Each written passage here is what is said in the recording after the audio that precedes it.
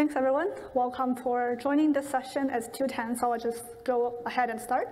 Our session is about the multi-cluster GitOps application delivery, and it's about the integration between Argo CD, pool model, and OCM's hub and spoke pattern. So hopefully you are attracted by the Argo CD pool model portion, and we will go ahead and discuss them in more details. So before diving in, I do want to give a quick update about ourselves. So my name is Maggie Chen. I am from the Open Cluster Management Application Lifecycle Squad. Our OCM project focuses on a lot of components, and we are mostly working on the application deployments.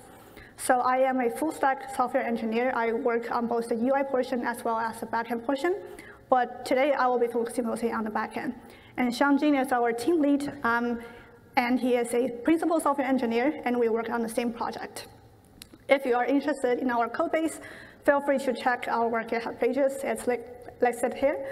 We also have our LinkedIn profile linked in the schedule, so feel free to connect us on LinkedIn. So you may wonder, what is OCM? OCM stands for Open Cluster Management. It is a CNCF Sandbox project, so community approved, hopefully. And it is multi-cluster, multi-cloud Kubernetes cluster management, so that you can deploy application policies and stuff to manage cluster in a scalable environment. So we are using the hub and spoke architecture, which I'm going to show you the diagram shortly. Lastly, with OCM, you will be able to get a centralized view of your entire fleet. So on this diagram, and this is our hub and spoke pattern. You can see on the hub cluster, we have the placement resources that's going to deploy placement decision. So placement decision is going to bind cluster sets. So that way you are able to select a set of clusters to deploy your application or policies to. Placement itself has predicate so that you can perform label selector or claim selector. And in the prioritize, you can see how many of clusters are actually selected. So on the top right, we have a YAML template that shows the placement decision. You can see I'm using the cluster set called global. With OCM, you will get a default global cluster set that's going to select all managed clusters that you got. So you can narrow that down to just using a label selection. So saying, I only care about cloud on Amazon. So you can do cloud in Amazon or any other provider connections. Another resource that I briefly covered is the managed cluster. So you can perform OC get managed cluster or kubectl get managed cluster, whether you are using OpenShift or not. So that way you can get a list of managed clusters that are specified to certain cloud providers.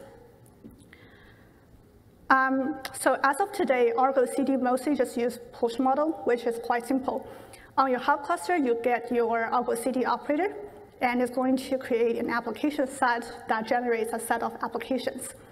So Argo CD's application controller will then connect to the remote cluster and deploy the resources from the application to the remote clusters.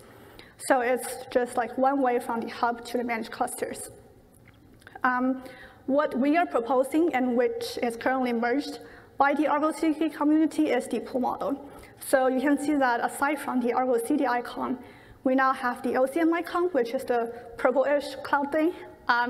So we now interact in between the Argo CD hub and managed clusters. So same thing on the hub cluster, you still have the Argo CD operator, and it's going to generate the applications. But instead of connecting to the managed cluster and deploy resources directly, our OCM propagation controller actually see those applications, and they're going to create manifest work objects, wrapping the application objects as payload. And our agent on the managed cluster is going to see them and pull the application from the hub to the managed cluster. So as you recall in the previous slide, there's no applications on the managed cluster. But now we have each application on each managed cluster. One prerequisite for that is you need to install the Argo CD controller on the managed clusters. There are a few different ways to do that. First, you can use OCM's policy template to generate that to each managed cluster. Or you can use what Dan Garfield just demoed this morning. Thanks for coming, that you can use Argos of Argos to install those operators on each managed clusters. So there are different approaches that you can perform. And then Argo CD controller will see those applications and perform local cluster deployment. So why do we want to do this? It does provide a few advantages. The first one is that it's going to scale better. We do have some skill tests that Xiangjing is going to cover shortly. And we also increase the security by no longer requiring the credential to be stored in a centralized location, which is a hub.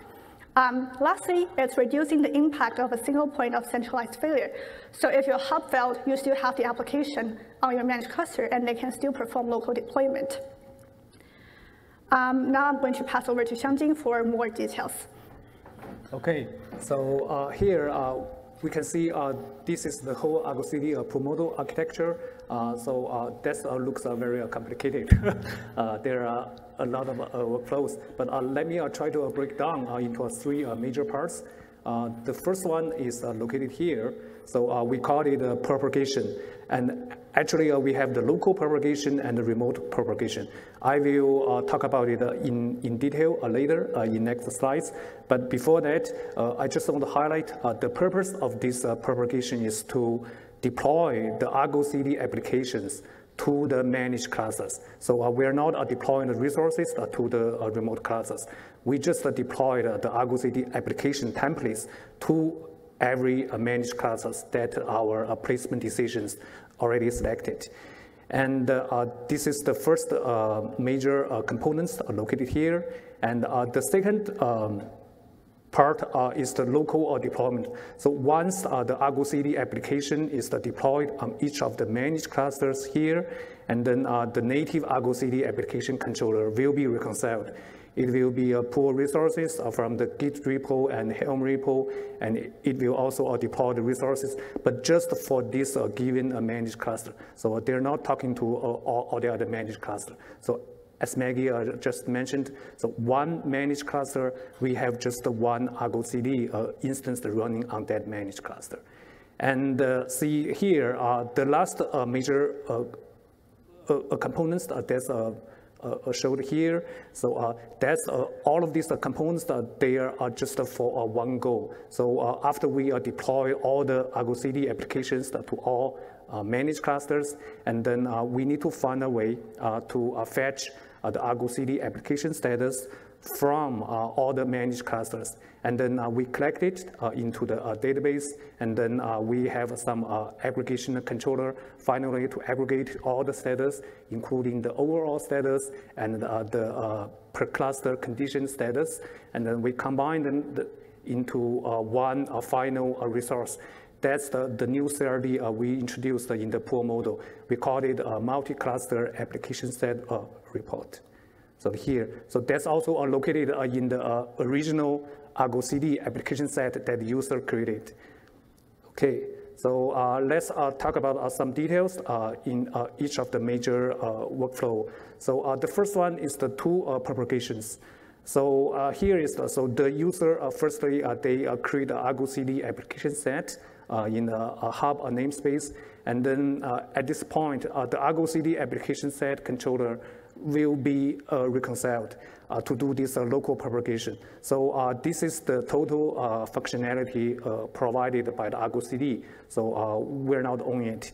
So after this propagation, then we can see, let's see if the clusters numbers is 1,000, then this native Argo CD application set controller will be creating a 1,000 Argo CD application templates into the same namespace. And then here, the second propagation is owned by us. We introduced a new controller. We call it a propagation controller. So that will be reconciled to do the further propagation. We call it a remote propagation to propagate these Argo CD application templates from the hub to a given managed clusters by using our manifest work API. So the idea is that using this manifest work, then we are able to specify a cluster namespace that we want to deploy a specific workflow to this given managed cluster. So here, let me show you some details. So hopefully you can see it clearly. This is the one sample for this manifest work that's actually supported by our open cluster management community. See here, two highlights. One is the namespace. So this namespace is actually the cluster namespace. So as Maggie just introduced in the OpenShift cluster management introduction, then every managed cluster, we have a cluster namespace created on the hub. So if you want to deploy something to that managed cluster, then you have to create a manifest work here to specify the cluster namespace. And see, under the spec, we have two major sections. The first section is the manifest configs. And actually, we're defining some feedback rules here. So the purpose is, so once the Argo CD applications is deployed to the managed cluster, then we're hoping to fetch some of the status from that application status from the managed cluster. So here, by using these feedback rules, then we're able to define it using the JSON path. See, as you can see here, so we are actually fetching two status.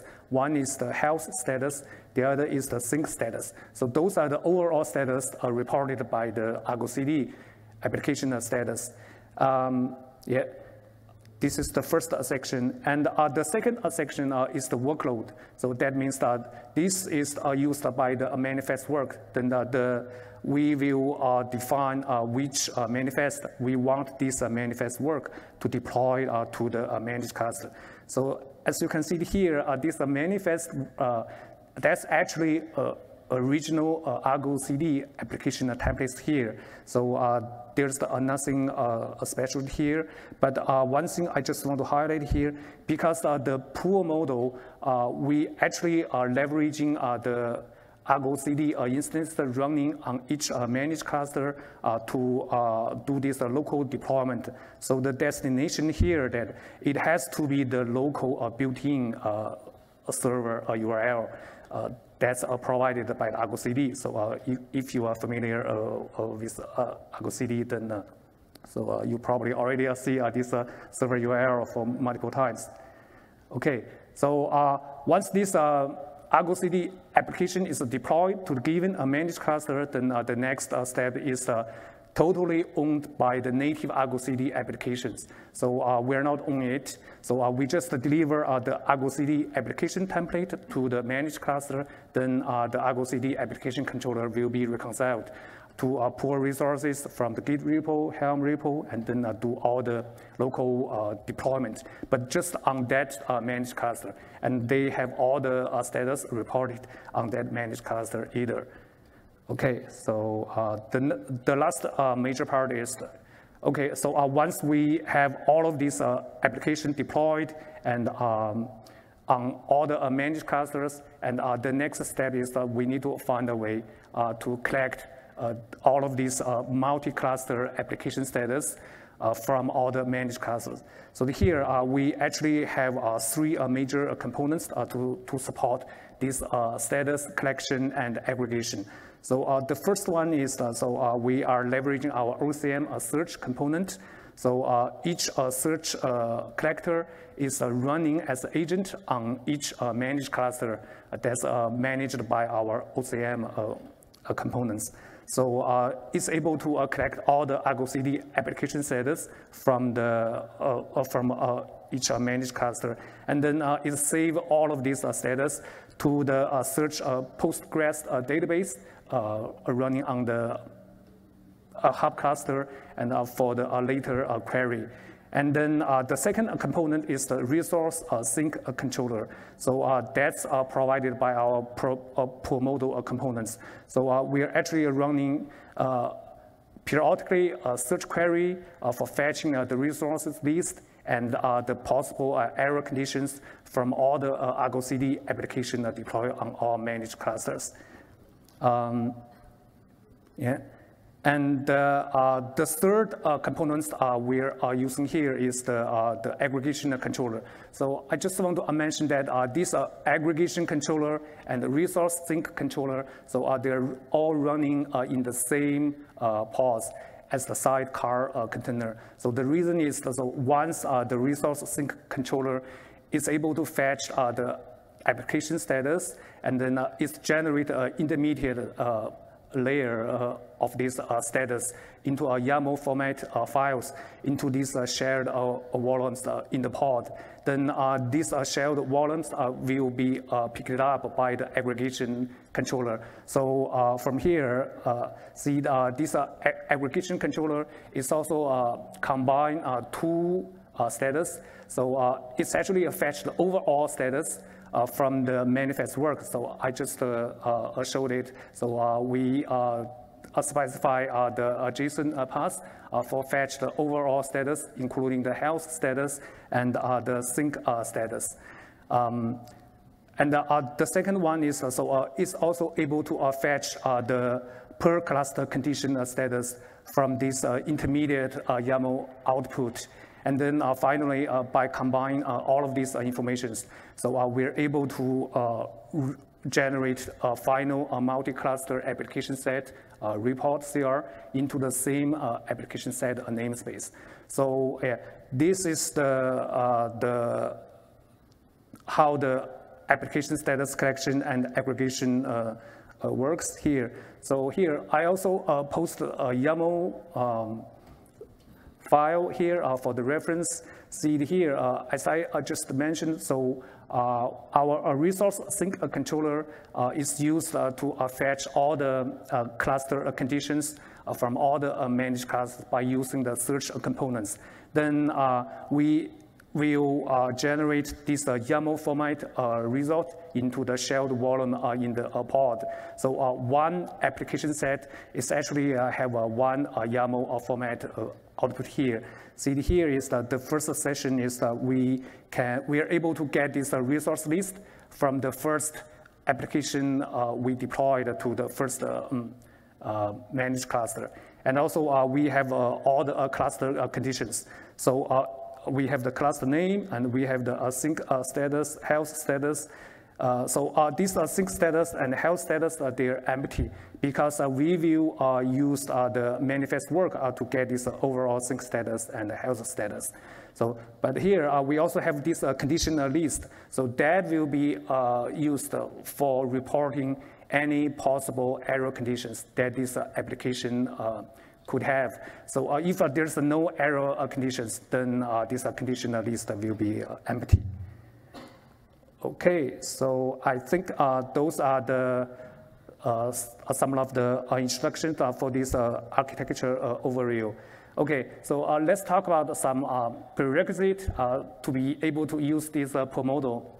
So we actually have 4 prerequisites, but I just want to say so those are almost all of these prerequisites, they are required by the Argo CD. So in order to use the pool model, then we have to follow the Argo CD way to set up these conditions correctly. So the first one is, so we need to install the Argo CD operator or the OpenShift GitOps operator. So they're actually the same thing. And this OpenShift GitOps operator that's running on the hub and on all the managed clusters. And it has to be installed in this fixed namespace, the OpenShift GitOps.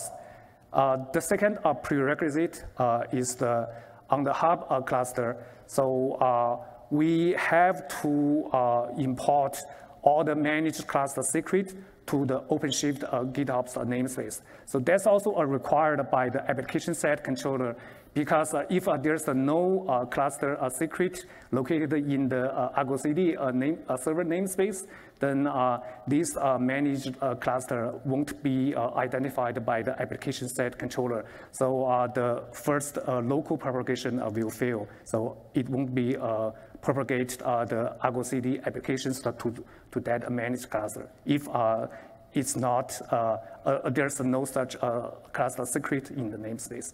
Okay. And the third one is this is also required by the Argo CD application controller. So right now, if we want to deploy something to the managed clusters into a specific namespace, then we have to set up this particular label to let this namespace managed by the application controller. Otherwise, so there's no RBAC control, so all the deployment will fail. Okay, then let me go back to Maggie to talk about the other prerequisite. Yeah, so actually, like, it's part. So I just want to say that we do have constant meetings with Argo CD community. We attend their meetings quite frequently. We propose and we have PRs and we have iterations of PRs. So it's currently in the official Argo CD documentation, and you can find the use of it. That it's specifically for open cluster management with the pool integration. So you will need to have the skip reconcile to perform the pool model on the application. So now I'm going to show you an actual, oh, sorry, I think someone was taking a picture. Sorry for injecting. Okay, so now I'm going to show you the official demo. It's also a recording because I don't want to show something surprisingly. But before I click on the play, I just want to point out that we have the terminal. OK, I can't enlarge it. So essentially, we have the terminal for the hub and 2 managed cluster. So I'm going to perform the application side deployment on the hub cluster. So now I'm listing the managed clusters. And you can see I have demo 0, demo 1, and my local cluster. I am now applying the application set itself. And you can see the placement and application set are created successfully. Let's take a look at the application set itself. So let me scroll up and pause right here. So you can see that I am using a placement called BGDK app placement that selects the demo manage 0 and demo manage 1. I'm going to show you the placement shortly. But I do want to point out under the metadata annotations, there are some OCM-specific labels, so such as the OCM managed cluster that's going to inject the managed cluster name, OCM managed cluster app namespace, which was the one we defined, as well as the skip reconcile, and you can find more documentation on it on the official Argo doc. So now if I, aside from that, you can see the other spec, like destination project scores are just what you would usually create application set. We didn't do much variations on this spec. And let's take a look at the placement. So for this placement, I didn't use AWS. I'm using environment to demo. And you can see I'm using the global cluster set, and I have 2 clusters selected. And it's also reflected under the status. In terms of the placement decision, you can see I do have a list of decisions, which shows my 2 cluster names. Now, let's take a look at the application, and you can see they are deployed on the hub, but our actual managed cluster deployment are not from the hub. We are going to have an application on each managed cluster itself, and you can see that they are created by OCM's propagation operator. So resources are also deployed. You can see the replica set deployment, everything was in a healthy state, and including route as well. So let's take a look at the application YAML itself. It's the same Argo application template. It has a list of resources and what the status of those are. They're all healthy, which is great. And on the hubs cluster, let's verify those status by OCM's multi-cluster application set report. So this is a resource that's created by OCM. And you can see that we do have a list of resources. And under the cluster status, they're all healthy. Resources are listed here, and we have this overall status by saying we have 2 clusters selected, and both of them are healthy, and they're all synced. So that's the success route. I mean, in general, you would have progressing stuck or actually failed status. So I do want to show you that. So now I am deploying an application set that's going to get stuck. So you can see it's actually in a sync state and progressing on the managed cluster. So taking a look at the application on the managed cluster, it should going to reflect what you just saw. So even though some of the resources are synced, you can see we have certain resources that stuck in a progressing state, and we do have the messages. They are waiting for some rollouts, and they will never end because we intentionally made them to wait for something. So we do want to make sure the multi-cluster application set report also get reflected. And as you can see under the summary, we now have 2 clusters. None of them are healthy, and they are always in progress. So if you scroll up, you still have a list of resources listed, but the health status are now stuck in progressing. They're still in sync, so that's a good portion. Oh, by the way, all of the applications are using the same placement, so they are both deploying to the two managed clusters. So now I am applying the third application, which is going to fail. On one of the managed cluster, I just want to verify that they failed, which is the case. It's no longer in sync. It's now missing health status, and it's out of sync.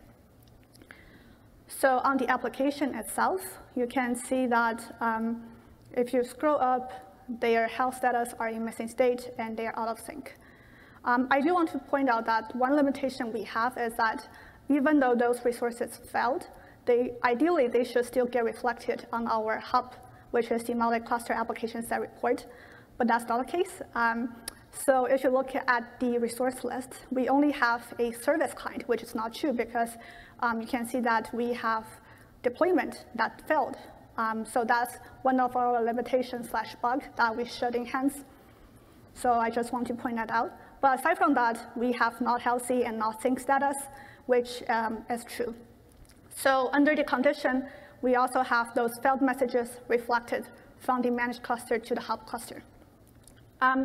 That's pretty much it for my demo portion. So let me go ahead and discuss the limitations. So I already covered the number 2, which is that we should have all of the resources from the managed cluster to the hub, which didn't happen nowadays for the fail state. Another limitation we have is that resources are only deployed on the managed clusters. So with the pool model, they're not deployed on the hub cluster. And lastly, in the pool model, we are excluding the local cluster as a target managed cluster. So there are a lot of different ways to reach us if you're interested in the pool model or want to enhance the pool model. So we have the GitHub page, we have website and docs. If you want to interact and reach us, we have Slack channel, YouTube channel, mailing group, and community meetings. You can also reach us on LinkedIn if you're interested as well. John, do you want to tell about the skill test? Yeah.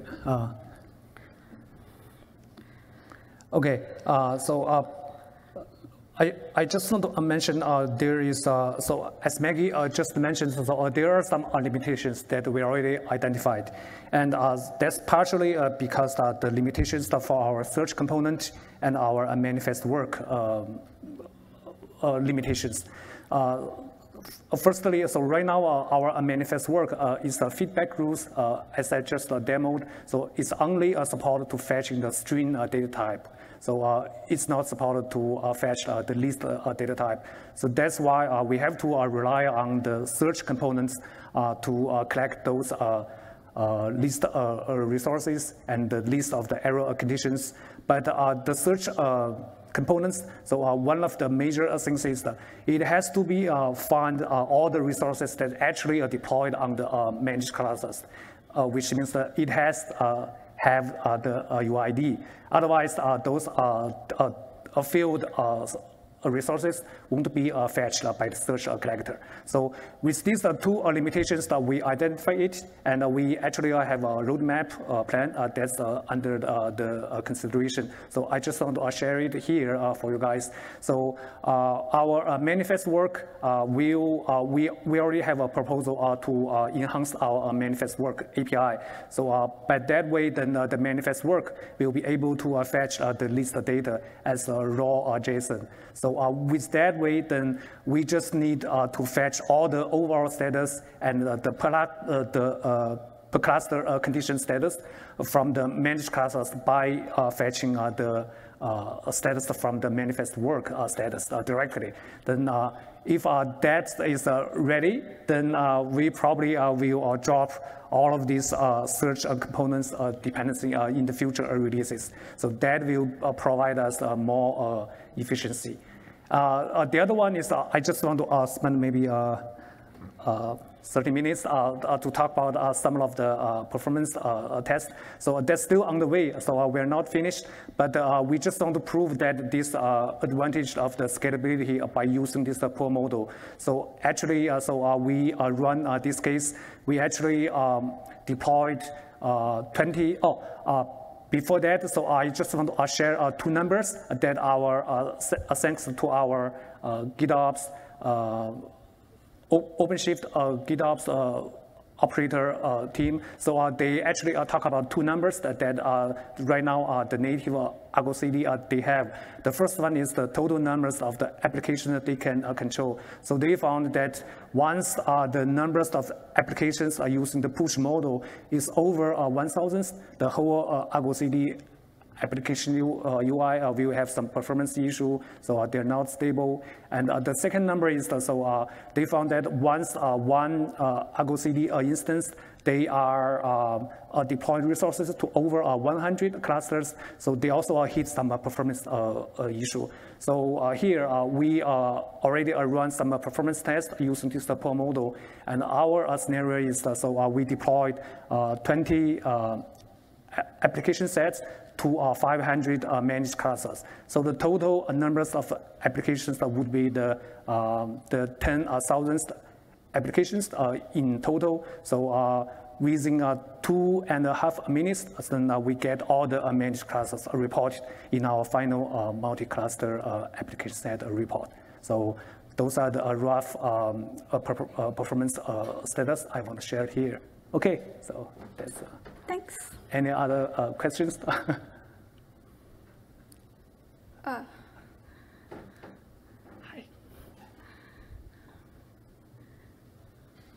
Can you, yep. I saw in the demo for the application set deployment that you had an annotation for targeting a managed cluster. If you don't use that annotation, are you basically saying, I want it to just go to all managed clusters, or is there a way to have an application set just go to all managed clusters by default? Yeah, like if you does not specify the predicates, it's just going to use a cluster set, which is the global cluster set that's going to deploy to all clusters. So it's just like if you want to select a set of the cluster, that would be a way, but you can definitely have the choice to deploy to all clusters. Right, so maybe to be more specific, sorry. Yeah, we can be close. Yeah, essentially you can delete everything under the spec, to be honest. And you can also delete everything under the predicates. It's just an option for you to narrow down the list. Thank you. No problem.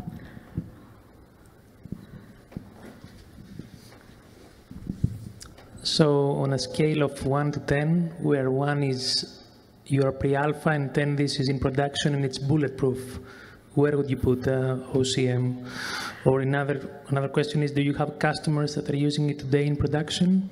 I think do we have any like in real customer? I think it's still under development, and that's why we want to be here to raise some awareness. So we are going to develop more in next release, but this is, I would say, an alpha state. Yeah. And you can see we have a lot of prerequisites, which is not ideal. And I am looking forward to collaborate with Argo more, so that maybe we can reduce the number of prerequisites to maybe just one. Okay, thank you. Right, and so for this pool model of features, we are planning to release it in our downstream project called ACM. That will be released in this June, so in 2.8. So that will be published along with that release in June. Is there any question? If not, I think thanks everyone for joining. We are looking forward to see more contributions in the future. And thanks, Argo. Thank you. Thank you.